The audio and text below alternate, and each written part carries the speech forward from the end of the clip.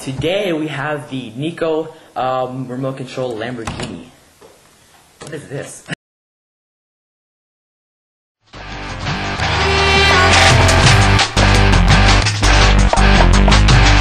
Alright, so here it is.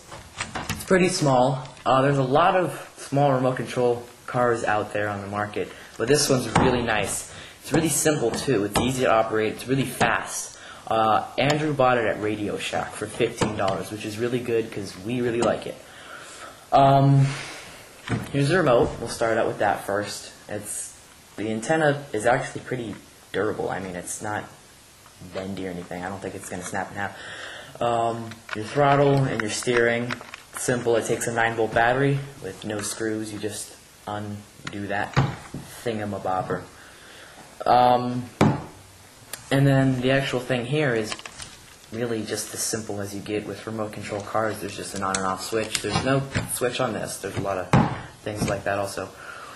You just turn it on. It takes 2 AA batteries. There's no recharging or anything, which I believe they last in there pretty long.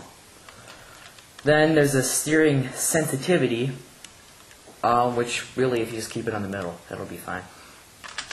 But simple, basic, that's pretty much all. Let's show you how it runs. Okay, the Lamborghini is pretty easy to control. It's nice because you can go over some stuff and do some stunts, but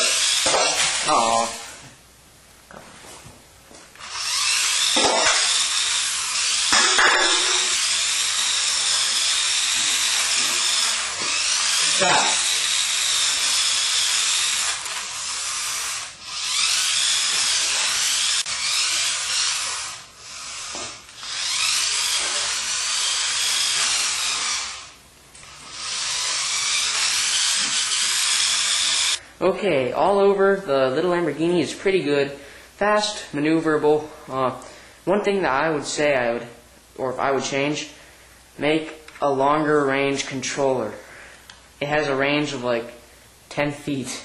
It's horrible, but all together the car is really great. If you like this video, please give us 5 stars, maybe 3. Please just give us at least 1, and yeah, see you next time.